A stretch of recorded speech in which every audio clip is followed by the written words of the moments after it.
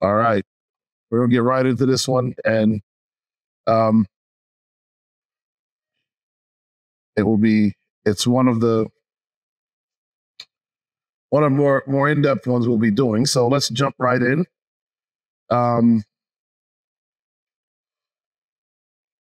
And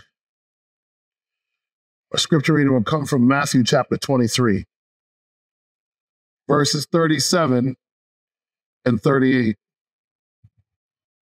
Matthew chapter 23, verses 37 and 38. O Jerusalem, Jerusalem, thou that killest the prophets, stonest them which are sent unto thee. How often would I have gathered thy children together, even as a hen gathereth her chickens under her wings, and you would not. Behold, your house is left unto you desolate. Our message for the second session today is entitled Lessons for Understanding the War in the Middle East. Lessons for Understanding the War in the Middle East. Let's pray. Father God, we thank you, Lord, for this opportunity to study your word. I ask once again, Lord, that you just make me a nail on the wall. And upon that nail, Lord, hang a portrait of Jesus Christ. Father God, remove the distractions. Help us to focus now on your word. For we need to hear a word from you. This is our prayer in Jesus' precious and holy name. Let the church say amen and amen. We'll read those verses again. Matthew chapter 23, verse 37 and 38. Jesus had just finished driving the money changers out of the temple for the second and last time in his ministry. He does this at the beginning of his ministry and at the end of his ministry. As he is leaving, he says these words, O Jerusalem, Jerusalem, thou that killest the prophets, and stonest them which are sent unto thee, how often would I have gathered thy children together, even as a hen gathereth her chickens under her wings, and ye would not. Behold, your house is left unto you desolate. The disciples, when they heard this, were in full-out shock. This is the Jesus that is to be crowned king, and here he has decried the temple, that in fact the house of God has been left desolate. As he leaves the temple, Matthew 24 and verse 1 gives greater insight into what's happening. And Jesus went out and departed from the temple, and his disciples came for to show him the buildings of the temple. Jesus said unto them, See ye not all these things? Verily I say unto you, there shall not be left here one stone upon another that shall not be thrown down. I build this context, this background, because what we're going to talk about now are some of the unfortunate false prophecies and prophets that have twisted the way people see the Middle East, and particularly the role of the modern-day nation of Israel. You go forward in this chapter, Jesus goes on and says this, and now we're speaking about the destruction of Jerusalem in that time. Matthew 24:15 says, When ye therefore shall see the abomination of desolation spoken of by Daniel the prophet stand in the holy place, whoso readeth, let him understand. Then let them which be in Judea flee into the mountains. Let him which is on the housetop not come down and take anything out of the house. Neither let him which is in the field return back to take his clothes. And woe unto them that are with child, and to them that give suck in those days. But pray that your flight be not in the winter, neither on the Sabbath day.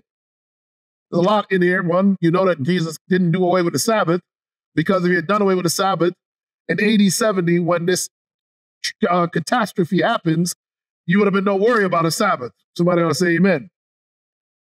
But pray that your flight be not in the winter, neither on the Sabbath day. And of course, Jerusalem falls in AD 70.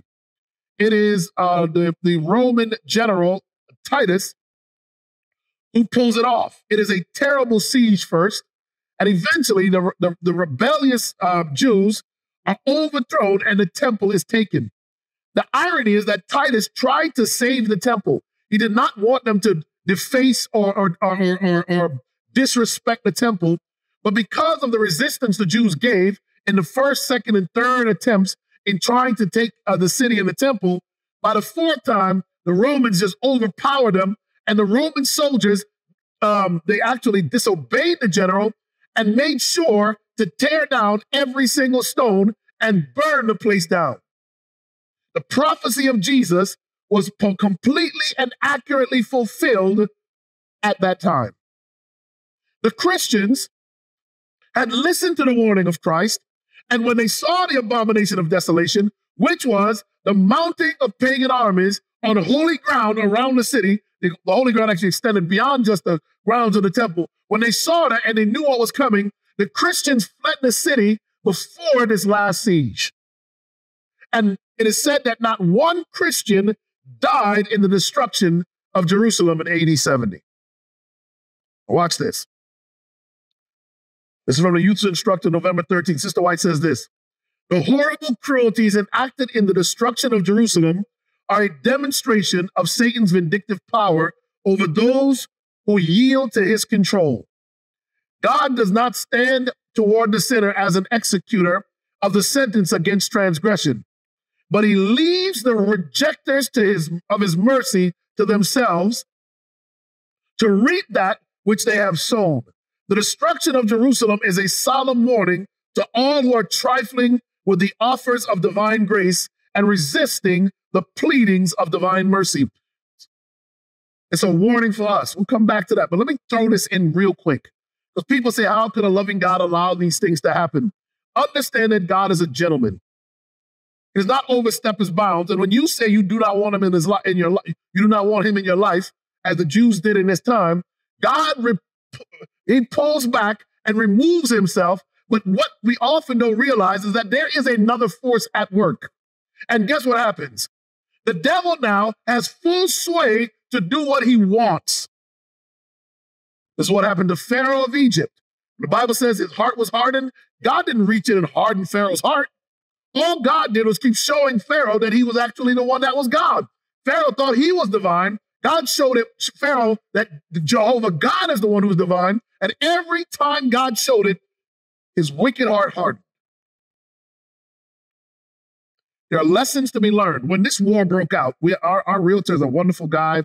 He's a former Orthodox Jew now, an atheist, very politically liberal guy.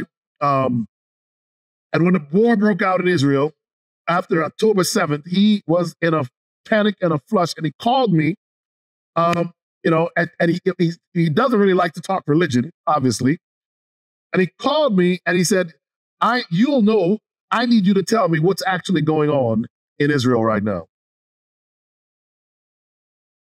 Understanding prophecy is important because people around us will want answers as these events begin to unfold. Now, there are certain lessons that you need in order to understand what's happening in the Middle East. Certain things that we have to understand. Number one, no promise is given. This is the first lesson. No promise is given that Jerusalem or Israel would be restored as the center of prophecy or spiritual teachings. I read them already to you, right? Jesus left the place and said, I leave your house until you're desolate. He wept over Jerusalem. Now, let me show you some verses that will quantify this, because this is the most important. The first lesson, and probably what I'm going to go most in depth with, because you have to understand this or you get swept into delusion. Here, Matthew 21 and verse 43 says, therefore say I unto you, the kingdom of God shall be taken from you and given to a nation bringing forth the fruits thereof. This is what he told the nation of Israel before he even prophesied the destruction of Jerusalem. He said, the kingdom of God will be what? Taken from you and given to another nation, bringing forth the fruits thereof. We're going to show you who that is in a minute. Matthew 23, we read already. Behold, your house is left unto you what? Desolate. So then people ask the question, but aren't there Old Testament promises that Israel would be restored? Doesn't 1948 and the establishment of the modern nation of Israel fulfill these prophecies? And this is where a lot of people get hung up. They think that in 1948, Israel comes on the scene and many of the Old Testament prophecies are now fulfilled. Let me give you an example. In Ezekiel chapter 36, verse 24, it says, "For I will take you from among the heathen and gather you out of all countries and will bring you into your own land." And they say 1948, after the Balfour Declaration, which is still a very heated thing that happened, the British, Balfour did this thing and set up the state. It was supposed to be it was actually supposed to be a two-state solution from its inception. Go back and look at the maps. But the Arab world decided they did not want that solution. And so the war broke out in 1948. And basically every 10 years or so, or sometimes 5 years, there's another war. If you just look, there's been war there constantly since. So some people say in 1948, when the Ashkenazic Jews of Europe and the Sephardic Jews of some parts of the Middle East and North Africa kind of began to come together in Israel, that this prophecy was fulfilled, and hence we need to, as Christians, respect the nation of Israel in a very special way. But let's read the rest of the prophecy. Verse 25, "Then will I sprinkle clean water upon you, and you shall be clean from all your filthiness and from all your idols, and will I cleanse you." So one of the conditions is, if you're going to come back together, you will be cleansed of all of the idolatry, paganism, secularism. All these things should go away. Look at what Ezekiel 36:26 says. "A new heart also will I give you, and a new spirit will I put within you, and I will take away the stony heart out of your flesh, and I'll give you a heart of flesh, and I'll put my spirit within you, and cause you to walk in my statutes, and you shall keep my judgments and do them." So what is the condition of all of the nations coming back and doing and being set up? This is way back in the time of Ezekiel, and Ezekiel is writing while they're still in Babylonian captivity. Amen? This is the condition for them to get back their homeland. But notice, it is actually something that speaks to each one of us. In Ezekiel, it says that God will take out the stony heart from you, your heart is your mind, and will give you a heart of flesh. And he'll put his spirit within you. And look at what happens when this happens. What is the consequence? The byproduct of this is that you will walk in my statutes, and you shall do what? Keep my judgments and do them. And then the question is asked, did they fulfill that condition? Because if they did, this is what they would get. Ezekiel 36:28. "And ye shall dwell in the land that I gave to your fathers, and ye shall be my people, and I will be your God." So you would say, well, see, that prophecy is fulfilled in 1948. We have to fight to keep Israel alive. Here's what the Seventh-day Adventist Bible commentary says. "Ye shall be my people." This promise was conditional on the realization of the spiritual purity described above. Had the necessary revival been effected, their residence in the land would have been permanent. Jerusalem would have stood forever. From her would have gone out the dove of peace to bring the whole world under the influence of the true religion. The words, "Ye shall be my people and I will be your God," are descriptive of the covenant relationship in which Jehovah stood toward Israel. The covenant included more than national independence and prosperity. It comprehended, watch this, church, it comprehended the whole plan to make Israel the spiritual nucleus of a worldwide missionary program.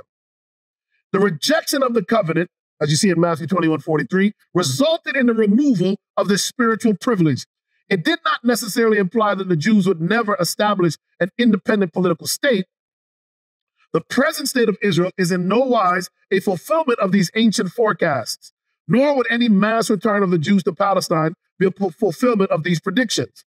Jesus positively stated that the covenant promise now has been given to another nation. Watch this, church, namely the Christian church. Through this body, God is now working to evangelize the world. Jesus said, "My kingdom is not of this world." Whatever people on earth are his people do not function to have a permanent earthly kingdom. They function to build the kingdom of God. That's why the church is now modern, is really, I should say, is spiritual Israel. Because our role isn't to establish a kingdom on earth. Our job is to build the kingdom of heaven. This is the danger of a lot of the evangelicals in the United States. They are seeking to establish a political order on earth and I'm going to show you where they get it from here in a second, that would actually set up a kingdom of God that would stay here. Donald Trump just came out a few weeks ago with his own Bible. Did you guys see this? This guy's really selling some stuff now. He was selling some sneakers not too long ago. They actually did pretty good. Sneakers sold out. Ugliest sneakers I've ever seen. And then he made a Bible and he put the Constitution and the Declaration of Independence in the Bible and sold that. Because people think that through these political means, the church will win its victory. Like I showed you this earlier. To do that is to commit spiritual fornication. Because if the church says, I will rely on the state to gain victory, it means you're cheating on God because he is the one that must give victory. Here's what Romans 11 says, in verse 18. Boast not against the branches, but if thou boast, thou bearest not the root, but the root thee. Thou wilt say that the branches were broken off that I might be grafted in. Well, look at why the nation of Israel was rejected. Here it is. Because of unbelief, they were broken off. And thou standest by faith. Be not high-minded, don't get arrogant, but fair. For if God spared not the natural branches, the original nation of Israel, take heed lest he what? Also spare not thee. Behold, therefore, the goodness and severity of God on them which fell, severity, but toward you goodness, if you continue in his goodness. Otherwise, Paul gives this warning, you also shall be cut off. Why were they cut off? Hosea 8:12. I have written to him the great things of my law, but they were counted as a strange thing. They were cut off because they rejected the law. The Pharisees added to the law things that didn't belong. Before that, they rejected the law. The law is important. Look at it says in verse 14, for Israel hath forgotten his maker and builds temples, and Judah has multiplied fenced cities. But I will send a fire upon his cities, and it shall devour the palaces thereof. They forgot their God, and they rejected the commandments of God. And I submit to you that the people who are pushing for modern-day Israel have also rejected the commandments of God because they refuse to accept the fourth commandment. Lesson number 2, there's no need for a third temple to be built. No third temple needs to be built at all. And this is what they're after. In fact, after Donald Trump, you guys remember Donald Trump moved the U.S. Embassy from Tel Aviv, Israel, where I used to live. I used to live outside of Tel Aviv and Netanya in Israel. He moved the embassy from there, and he moved it to Jerusalem. The evangelicals in our country, they were cheering, oh, we're going to build a third temple. Now, that Christmas after he did it, some folk we know that are not that are evangelical, they went to Israel to go help build a temple. I said, I was curious, like, what did they build? The question for the Adventist Christian is this: is there a need for a third temple? Well, that's right. Let's look at this thing. This is from the Israel magazine, the Messianic magazine. And it shows that there are these false end-time prophecies. End-time prophecy, why is the third temple so important? The Hebrew prophets all proclaimed that in the last days, the exiles of Israel will return to the promised land and the temple would be rebuilt. Look at the quote. They quote Ezekiel as well, a different chapter, 37:28. Then the nations will know that I, the Lord, make Israel holy when my sanctuary is among them forever. These phenomenal end-time events are unfolding before our eyes. That's what they say. Look at the war that happened when listen, there were people in America celebrating October 7th because they knew Israel would retaliate. They knew it was going to be a terrible war, and they thought maybe now they would cast off the Palestinians for good and be able to build their temple in peace. People were happy that the war started. They said, look at this. Jesus is about to return. That's a crazy way to view world history and current events. But here, let me show you some of this.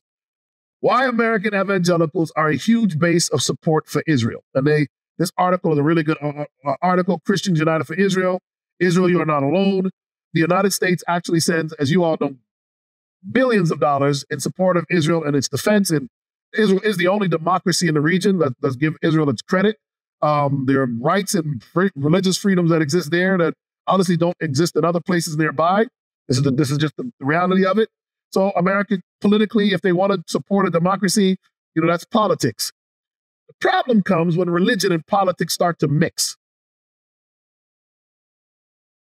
With a constant turmoil preventing stability in the Middle East, this is from one of the articles, many are speculating about whether the Jewish temple will be rebuilt.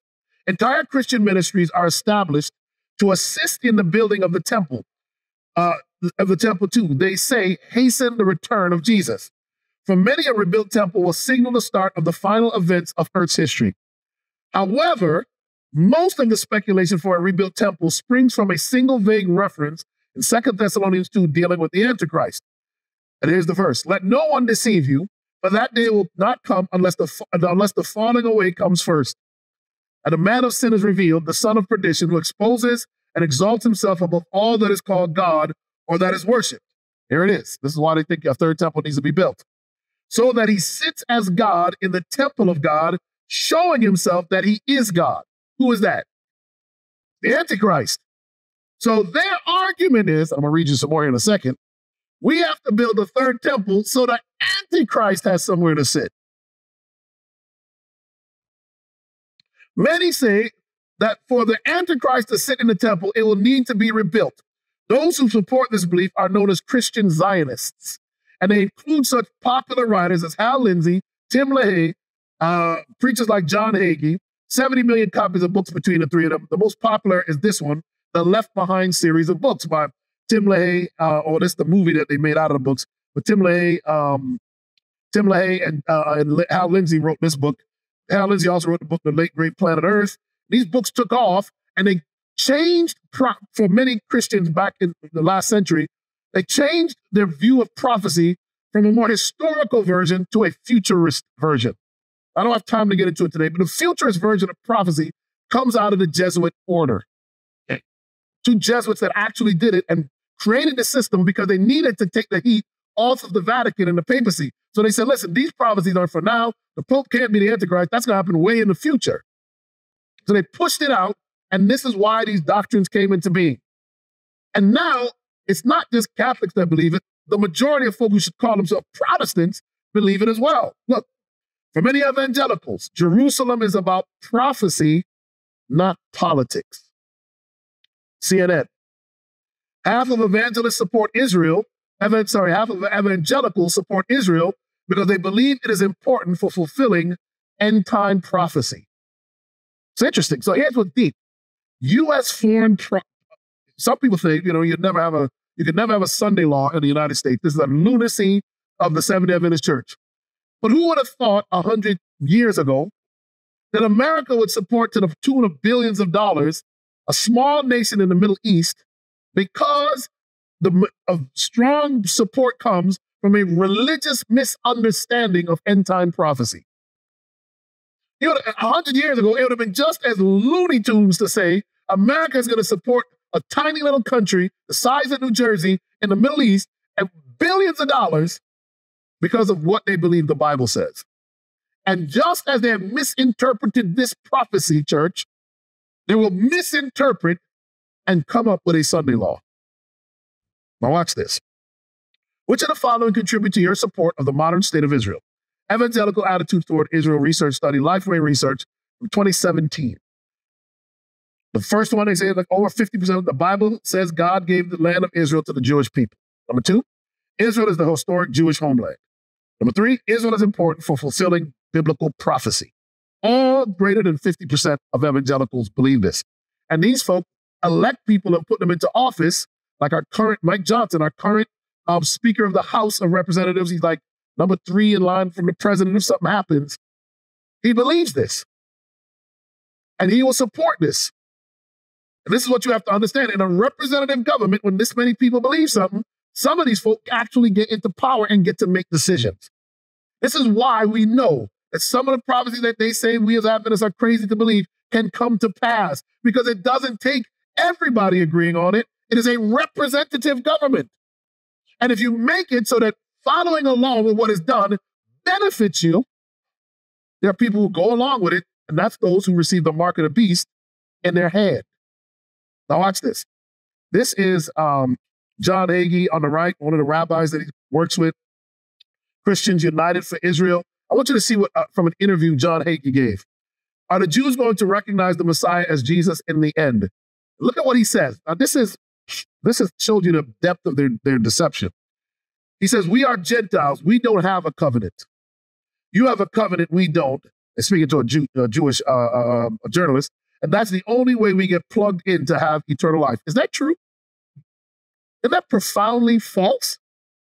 I'm going to show you the Bible verses that tell you that this man is speaking lies and untruths doctrinally, right? The only way we get plugged into eternal life isn't through Jewish people, it's through Christ. Look at the second one. What happens when the Messiah comes? What happens? He is in charge. Look at this, church. Technically, it will be a global theocracy. Where in the Bible does it teach you that when Jesus comes, he's going to set up a theocracy on earth? My Bible tells me that we're going to be caught up to meet him in the air and that we're going to go and be with him for 1,000 years during the millennium, and that's what's going to happen. You know, they teach Dr. Tony Evans, who is a very, very famous radio preacher in the States, affiliated with the Dallas Theological Seminary in Texas. Tony Evans, I heard him preach the sermon where he said, Jesus is going to come to earth. He's going to sit in this temple, I guess, after the Antichrist is kicked out. And he's going to rule the world for 1,000 years by force. He's going to make the world keep his commandments. There is not a thing in the Bible that would make you think that Jesus would force you to do anything. In fact, it is freedom of choice. It is the great monkey wrench of the entire universe. Did you all know that, church? It is the fact that we have free choice that all of the catastrophe happens. When you look at why so much evil happens in the world, it is because God does not force men to do things. Man can choose. And not only can man choose to do evil, wicked things, God, because of his respect for your individual right to choose, he doesn't even just eliminate the consequences. Because if he always eliminated the consequence of evil actions, then you still wouldn't have freedom of choice. You cannot understand the great controversy if you don't understand God loves you so much. There's one thing God cannot do. Well, there's a few things. He can't lie either. One thing God cannot do is this. God cannot force you to love him. If he tried to force you to love him, it would cease to be love instantaneously. Hence, you were created with a frontal lobe, we'll talk about tomorrow at Sabbath school, and an ability to make a choice to accept Jesus Christ as your Savior. If he did, the world could be a peaceful, wonderful place if he made all of us essentially robots that simply did what he said. But God created you because he loves you and wants to receive love from you. That's why this false prophecy is so diabolical. Look at the third one. And do we use the term apocalypse here? Is that being applied? Look at what he says. There's nothing apocalyptic about it. It's a blessing. A blessing that Jesus comes to earth, kicks down the door, and forces everybody to behave? Here's what he says. The next question. What do you think people are imagining when they hear Israel? And is it some sort of biblical idea? Or is it the country where people are rude to each other and live and breathe? What is Israel? What does Israel mean? And this is the Jewish reporter asking him. Here's what Hagee responds. To the Christian community, let's start with Jerusalem. Jerusalem is the city of God. That's in the Bible word for word. That Jerusalem is the place where God has caused his name to be written. That's word for word out of the scripture. Jerusalem is the place where Abraham placed his son Isaac on the altar on the Temple Mount to sacrifice him to prove to the God that he could not see, and he became the father of many nations. Jerusalem is the place where Isaiah and Jeremiah penned the principles of righteousness that became the moral compass of Western civilization. Jerusalem is the place that David captured from the Jebusites 33,000 years ago. Jerusalem is the place, watch this, church. Jerusalem is the place that as Christians, Jesus Christ was crucified outside the city. And this is where the epicenter of the millennial kingdom is going to be. Is that what we believe? Absolutely not. Polar opposite. With a Jewish Messiah on the throne, where righteous Jews and righteous Gentiles will be a part of that eternal kingdom, Jerusalem is the shoreline of eternity. This is not biblical at all. From a different article, this says this. And of course, the church is called the body of Christ. So when Paul spoke of the Antichrist, this is to give you the right inclination on this. So when Paul spoke of the Antichrist sitting in the temple of God in 2 Thessalonians, he was not referring to a rebuilt Jewish temple, but rather to the Antichrist power placing himself at the head of the Christian church. Because that's the temple now. The temple now are those who claim to be followers of Christ, and a false person is taking the head seat. And I showed you pictures of that yesterday. Right now, the Lutherans, Pentecostals, Congregationalists, everyone is united under the umbrella of the Vatican. There's one, basically soon to be one large, ultimately weaved together system of believers. And here's the challenge you have as a Seventh-day Adventist. You will stand out because you will believe that you don't need to go to a priest to ask for forgiveness, because you will believe that Mary has no special power more than any other woman who lived. You will believe that the seventh day is the Sabbath, and that when you die, you do not go to purgatory or heaven or hell, that when you die, you sleep and await the second coming of our Lord. These precious truths should be preached in our pulpits regularly because they separate us. The Bible says that we are to be a royal priesthood, a peculiar people. If we're just like everybody else, we're in trouble. The third lesson.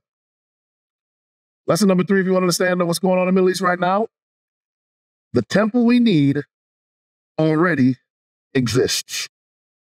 That's Hiram Empson after the great disappointments of artist rendition.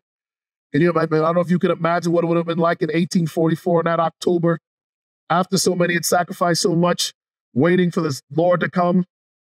Jesus didn't return. The ridicule, Hiram Empson was so ridiculed in his town that he cut through cornfields to get home, because everywhere they went, the Adventists were being mocked. People were throwing things at them. He cut through the field, and God gave him the vision that, in fact, what happened in October of 1844 was that Christ moved from the holy place in the heavenly sanctuary into the most holy place where that would be cleansed. It was the statement and the symbol of the fact that the cleansing of the temple is the final judgment. So we have a belief in an investigative judgment that started in 1844. It's a unique belief, one also that we get mocked for, but that's all right. So I'm going to show you from the Bible that this idea of a heavenly temple is a real thing. Here we go. Hebrews 8, verse 1. Now of the things which we have spoken, this is the sum. We have such a high priest who is set on the right hand of the throne of the majesty in the heavens, a minister of the sanctuary and of the true tabernacle, which the Lord pitched and what? And not man. So wait a minute. If God has a tabernacle that he's pitched where Jesus is right now functioning as high priest, and that started in October of 1844, if I built the third temple, what would anybody do with it? Let's keep going. Hebrews 9:11. But Christ being come a high priest of good things to come by a greater and more perfect tabernacle, not made with hands. That is to say, not of this building, neither by the blood of goats and calves, but by his own blood he entered in once into the holy place, having obtained eternal redemption for us. Somebody ought to say amen. There's no need for a temple on earth. We don't have to kill goats, cows, and pigeons and stuff. We don't have to do that stuff. Why? Because the lamb that was slain from the foundation of the world is Christ Jesus himself. And our God is not, our Christ is not just the high priest. He's also the sacrificial lamb. This high priest went in with his own blood. Somebody ought to say, man, this is powerful Christianity. And he entered once, having obtained eternal redemption for us. What would they do in a third temple? Let me tell you something. This is righteousness by faith. Man, this thing ought to liberate you. You have in the heavens right now, you have a high priest who was tempted in all points like you are, yet without sin. He can make your case in the final judgment like no one else can. Jesus knows what it's like to be fatherless, like I was. He knows what it's like to be called names. He knows what it's like to be abused and neglected. No one has suffered like Christ suffered. Christ didn't just suffer in the human. He didn't just suffer like a slave might have suffered on a plantation in Alabama. Christ suffered not just as a man, he suffered as the divine. Hence, no one has ever suffered like he suffered. And he suffered, the scripture says, by his stripes are we healed. This is the plan of salvation. It's righteousness by faith. It is his righteous robe that will cover me on the day of judgment, whereas he's in that temple. And my name, Eric Walsh, comes up on the screen. And everyone in the universe looks to see the dirt that I did. And where I'll spend eternity. All of a sudden, the screen will go blood red. One has been covered by my blood. And I stand before the judgment seat of God as if I had never seen, or had never sinned, covered in the righteousness of Jesus Christ. That's Christianity, church. Hebrews 9, verse 23. It was therefore necessary that the patterns of things in the heavens should be purified with these, but the heavenly things themselves with better sacrifices than these. For Christ is not entered into the holy places made with hands, which are the figures of the true, but into heaven itself, now to appear in the presence of God for who? For us. When they read the 2300-day prophecy, and they said unto 2300 days, and then shall the sanctuary be cleansed, you almost have to wonder if God shielded their eyes from these verses. Because as you study in the book of Hebrews, and God allowed it, let me say this about the great disappointment. God allowed the great disappointment for the Advent last day church, the God's remnant church, just as he did for his disciples when he died. Did you know they went through a great disappointment as well? That's why when they were hiding up in the upper room, fearful for their lives, when Mary came to tell them that Jesus had risen. They went through a great disappointment as well. Oftentimes, God allows people to go through disappointment before he does great things with them. And that group that was thousands and thousands of people strong, waiting for the second coming, dropped down to a number like 50. And our church is not the church that went through the great disappointment. Our church was birthed after that.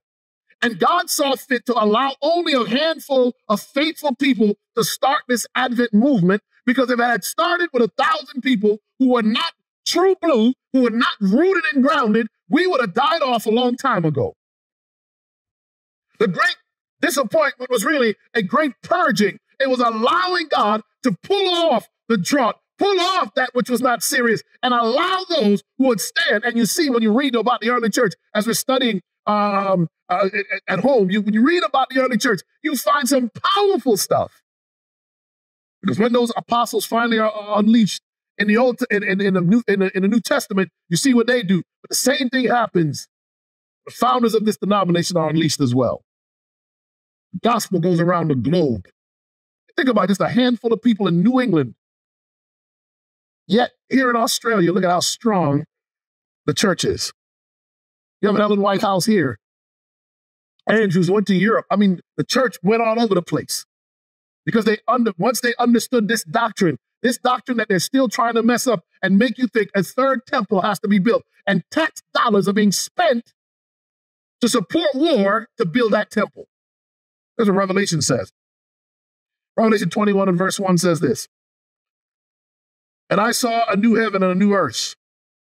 For the first heaven and the first earth were passed away. And the Bible says that there was no more sea.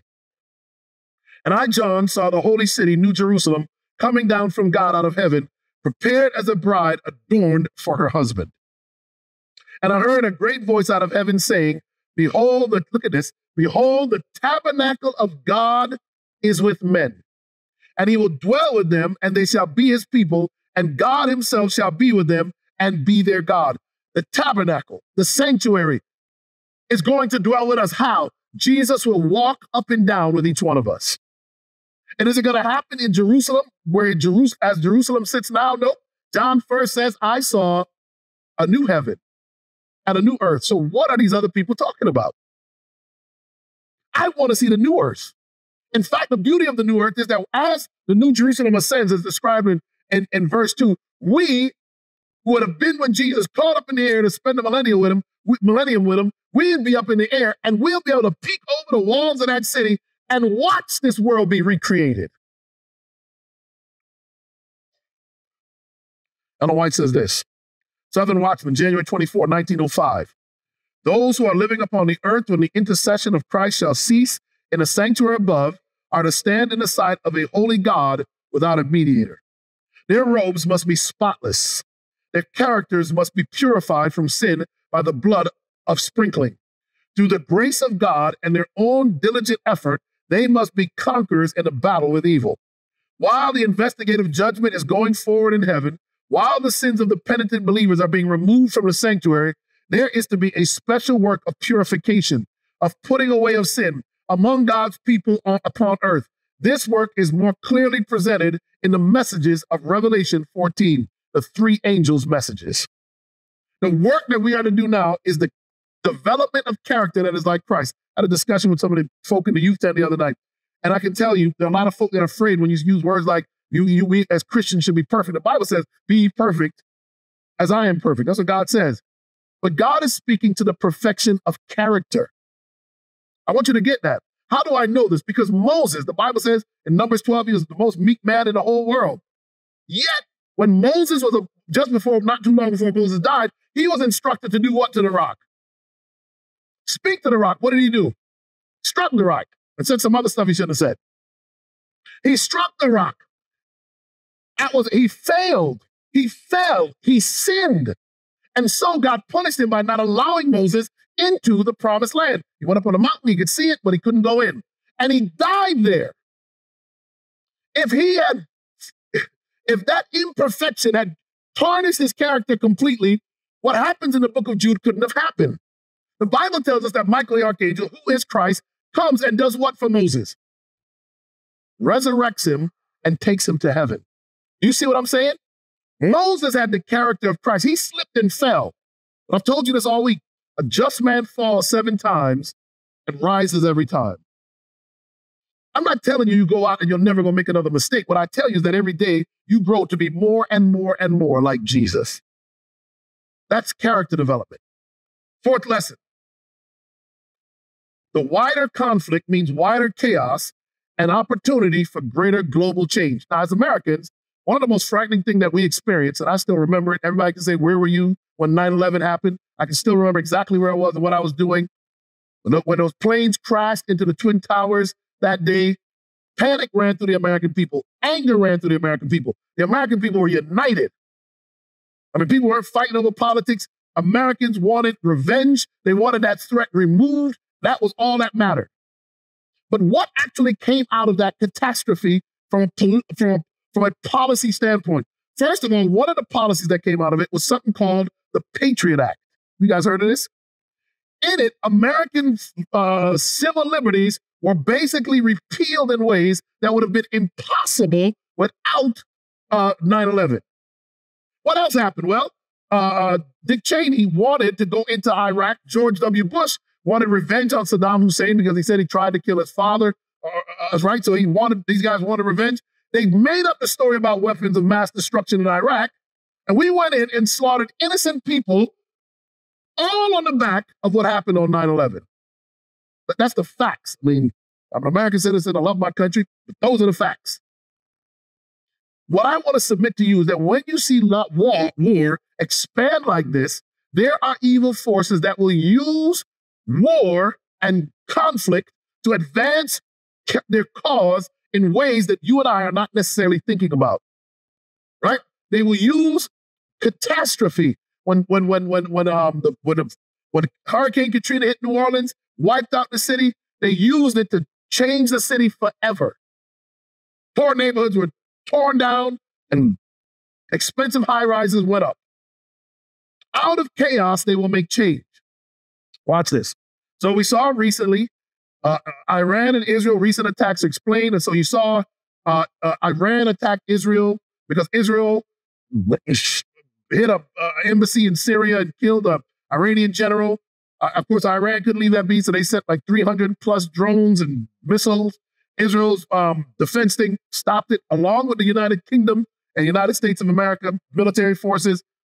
And then, of course, Israel responded. It seems like Iran may have stopped it. I don't know what happened. It came to Australia and Can't get the news like I do normally. So all of this fighting happened. I want to submit to you one thing first when these wars begin to break out. I want to remind you of something I said earlier in the week. Matthew 24 and verse 6. And you shall hear of wars and rumors of wars. See that you be not troubled. Why, when we hear of these wars, are we not to be troubled? For all these things that must come to pass, but the end is what? Not yet. God would not allow the world to be destroyed by war. It is going to follow the rest of the chapter of Matthew 24. Now, this is what happens. When you have this chaos, it's the response. So, yesterday I talked about spiritualism. One of the points I didn't get to make is the point that one of the reasons the devil wants to raise up, this is a reaction to the satanic temple I talked to you about yesterday. This political group based in Salem, Massachusetts, who goes around does lawsuits and stuff for the cause of Satanism. And the reaction to it is this: be gone, Satan. Mary crushes the serpent. Does Mary crush the serpent in the Bible? Genesis chapter 3, verse 15. Who crushes the serpent? The seed of the woman, who is Christ Jesus. You see what happens? So you make all of this spiritualism. We were talking about this yesterday. You make all this spiritualism. You put it in popular culture. You make those that do not understand scripture properly, you rile them up and they react. And in the reaction is how you can get the move towards a Sunday law to actually happen. Because in America, what is happening? I don't know if it's happening in Australia the same way, but I know it's here as well. There are those who want to make America Christian again. And they will do it by hook or by crook and by legislation. And war and immorality and all of the things that you're seeing are the ways that they want to swing the pendulum back further than it ever was. This is why we as Adventists are in a catch-22 situation politically.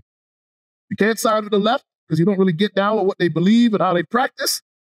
You have a hard time really aligning yourself with the right because you ultimately know they want to change at least in the States, they want to, and I showed you some of that yesterday, they want to change the way the country is run so that it is a Christian nation. The problem with that is, what type of Christianity? Whose Christianity? The fifth, final lesson is this one. The real war is with spiritual Israel. When you see all that's going on in the Middle East, and it's very shocking, surprising, it's actually very sad to see the destruction. I can't imagine how Gaza ever gets rebuilt. I mean, it really is heartbreaking on both sides. What happened on October 7th was terrible. But understand that we are involved in a great controversy. And that ultimately, the crosshairs are on the true believers in this world. Right? So the first question you have to ask is, who is Israel? Today, who is Israel? Here's what the Bible says. John chapter 1 and verse 11 says this. He came unto his own, and his own did what? Received him not. But as many as received him, if you received him, this is what happened. And what this term, the sons of God, is? It's back in the book of Genesis. The sons of God saw the daughters of men that they were fair, and they took wives to themselves. Who were the sons of God? Some people say these were aliens. It was absolutely not aliens. These were the descendants of Seth, the righteous lineage on earth. When you accept Jesus Christ, you are plugged in. You are a son of God like Adam was. You're plugged all the way back in. Even to them that believe on his name, which were born, watch this, not of blood. This is not genetic DNA relationship to Abraham. Were born not of blood, nor of the will of flesh, nor of the will of man. How were you born? You were born of what? God. This is spiritual Israel. 1 John 3 says it like this. Behold, what manner of love the Father has bestowed upon us. One of my favorite Bible verses right here. That we should be called the sons, and I'll throw in their daughters, we should be called the sons and daughters of God. Therefore, the world knows us not because it knew him not. Beloved, we are the sons of God, and it does not yet appear what we shall be. But we know that when he shall appear, what are we going to be like? We shall be like him, for we shall see him as he is. This is character development. When he comes, we will be like him. Jesus is returning for a people whose character looks like his character. The last days, that was what will happen. But I love it. Behold, what manner of love the Father has bestowed upon us. We should be called the children of God. I don't have to do DNA tests. What are they, 21andMe, 23andMe, what do they do it? Right? And all these other things. One of them went bankrupt. And all this genetic testing, I don't care where I come from. I care where I'm going. I'm not concerned with what mix of blood I have in my body. I'm going to get a glorified body when Jesus comes. In a moment, in the twinkling of an eye, we will all be changed. 1 John 3:3, and every man that had this hope in him purifieth himself, even as he is pure. This is the purification of character, church. We have a great work to do. Great work to do. 2 Peter 2:20 says this, for if after they have escaped the pollution of the world through the knowledge of the Lord and Savior Jesus Christ, they are again entangled therein and overcome, the latter end is worse for them than the beginning. Because a lot of them teach also that once you're saved, you're always saved. Here's what the Bible says on that. For it had been better for them not to have known the way of righteousness than after they have known it to turn from the holy commandment delivered unto them. But it has happened unto them according to the true proverb, the dog is turned to his own vomit again, and the sow that was washed to her wallowing in the mire. Church, what we have been exposed to, what we've been given, you are being called to be children of God. Do not turn from it. Do not give up the legacy you have been handed. The privilege we have to live in this day with all the knowledge we have as Christians, understanding the plan of salvation the way we do, and having all the information that we are given as Adventists, it is a privilege that when we get to heaven, others will look to us and ask us how it felt. Luke 19 and verse 41. And when he was come near, he beheld the city and wept over it, saying, if thou hadst known, even thou, at least in this day, the things which belong unto thy peace, but now they are hid from thine eyes. That Jesus wept over Jerusalem. They think you're going to rebuild Jerusalem and build a temple there. Jesus wept over it, knowing that this was the end of it. For the day shall come upon thee that thine enemy shall cast a trench about thee. This is talking about 80, 70, and compass thee round about and keep thee in on every side. Verse 44, and shall lay thee even with the ground, and thy children within thee, and they shall not leave in thee one stone upon another, because thou knewest not the time of your visitation. Church, do you know the time of this visitation? Do you know how soon Jesus is about to return? Are we prepared for what's about to happen? I'll end with this quote from the Spirit of Prophecy. The sin of the world today is the sin that brought destruction upon Israel. Ingratitude to God, the neglect of opportunities and blessings, the selfish appropriation of God's gifts. These were comprised in the sin that brought wrath upon Israel. They are bringing ruin upon the world today. The tears which Christ shed upon Olivet as he stood overlooking the chosen city were not for Jerusalem alone. In the fate of Jerusalem, he beheld the destruction of the world. If thou hadst known, even thou, at least in this thy day, the things which belong unto thy peace, but now they are hid from thine eyes. In this day, Ellen White says, the day is nearing its close. The period of mercy and privilege is well nigh ended. The clouds of vengeance, church, are gathering. The rejectors of God's grace are about to be involved in swift and irretrievable ruin. Yet the world is what? Asleep.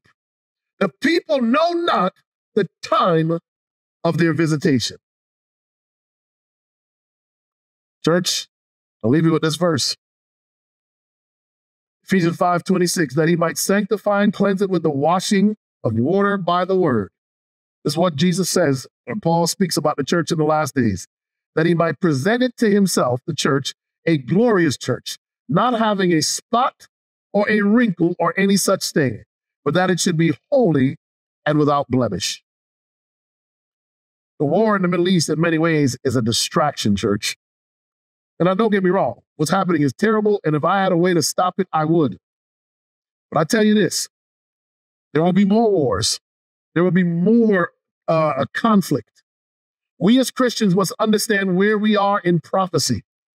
And we must stay faithful to God no matter what happens. We must understand the severity of the times, and we must determine in our hearts for ourselves, for our families, for our children, that we are going to follow Jesus Christ no matter what.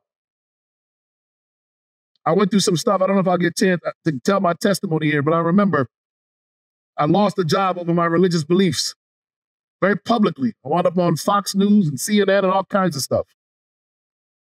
And I remember after I lost that job, the job I loved, the job I was very good at, running a health department in California. I remember one of the guys I worked with, one of the nonprofit organizations. The guy called me after I was having to give up the job. He said, "Dr. Walsh, we loved working with you." He said, "We'd love to keep working with you, and we think we have a way that you can keep your job." He said, "Listen, we're going to call a press media meeting together." He said, "And all you have to do is go in there," and basically, paraphrasing what he said is, "if you'll recant what you believe, if you'll go on camera and just say, 'Listen, I don't really believe this, and I was misunderstood, or that I no longer believe it,' if you just go in there and say these things, we'll get you your job back."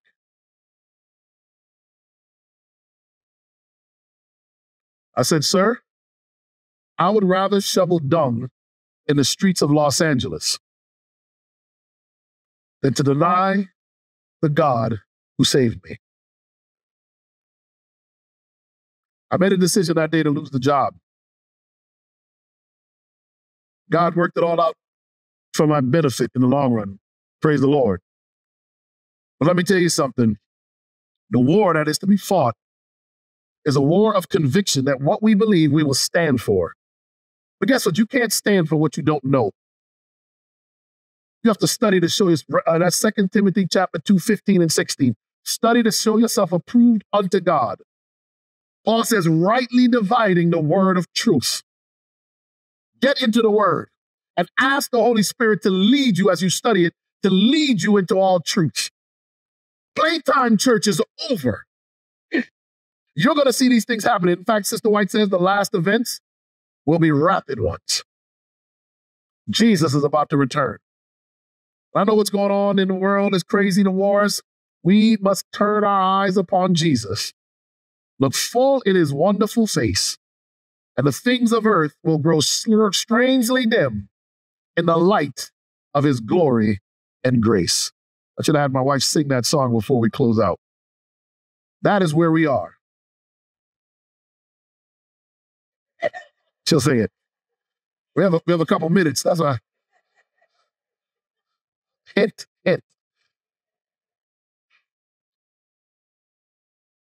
There's, like I said in the first session today, there's a peace that comes with knowing Jesus. Yeah. When I buried my mother, it was very difficult and challenging. But God spoke to me. God said to me, "She has been perfected." I would see my mother again. I have that hope. It's not even a hope. It's something I know, that I will see my mother daily, that I must stay faithful on this path, that I must make Jesus my all, that I must live for him no matter what is going on in the world. Church, this is the time to turn our eyes towards Jesus, to look full in his wonderful face, so that the things of earth grow strangely dim in the light of his glory and grace.